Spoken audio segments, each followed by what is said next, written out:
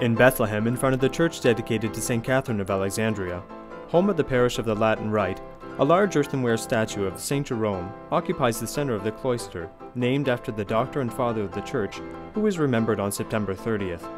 On that date in 419 or 420, Jerome died in his cell a few steps away from the Grotto of the Nativity.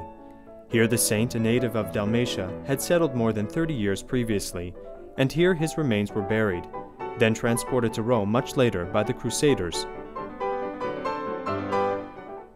In the same place restored some 40 years ago by the Franciscan Father Alberto Farina, are also remembered other members of the community that followed St. Jerome in this holy place, such as St. Eusebius of Cremona, the Roman widow Paula, and her daughter Eustochium. They are also buried here in the caves that pilgrims can still visit today, separated by only a thin wall of rock from the cave where Jesus was born. He first took a trip to the Holy Land to learn more about the country, and then he decided to settle in this little place, in this remote place on earth where Jesus was born. Because of this special significance, Jerome also chose it as a place dear to his heart. He was a father of the Church who placed the Bible at the center of his life. In this way, Jerome was described by Pope Benedict XVI in a general audience in 2007 dedicated to the figure of the saint. And precisely in this place so close to his heart, Jerome completed the Latin translation of the Holy Scriptures, the Vulgate translated directly from the originals in Hebrew and Greek.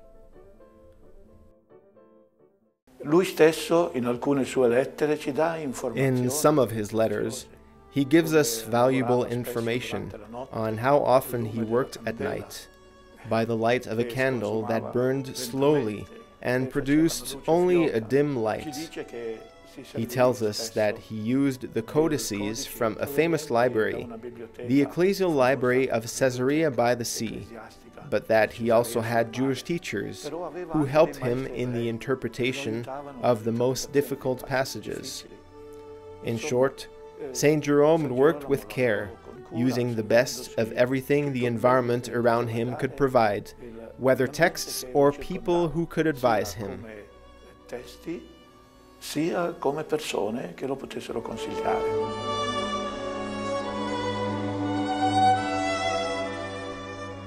We try to learn on earth those truths whose substance will persist even in heaven. So wrote the author of the Vulgate in an epistle to St. Paulinus of Naula. Armed with this motivation, Jerome worked for many years in this room, which still remembers him and his work. L'importanza del lavoro di San Girolamo si vede da quanto tempo è durata la traduzione. The importance of St. Jerome's work is seen in how long his translation has lasted. He performed his work at the end of the 4th century, and for the entire Middle Ages until modern times, his translation, the Vulgate, remained the official text of the Latin Church. Now there is a new Vulgate that was revised according to modern methods, still beginning from the original texts, just as St. Jerome wanted. So I think that St. Jerome is happy with this work, because it is like seeing his own principles applied with greater determination and greater ability, perhaps by his successors.